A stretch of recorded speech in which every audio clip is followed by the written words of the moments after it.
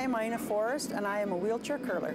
When I first started wheelchair curling, it was as a recreational activity to fill in some afternoons. Then the opportunity came to try out for Team BC, and I was really excited to get back into competitive sport. After making Team BC, I learned that the Canadian Paralympic team would be chosen from athletes attending nationals that year, and the excitement just ramped up. Paralympics had become my Olympics from my childhood dreams, and I was not selected to the Paralympic team.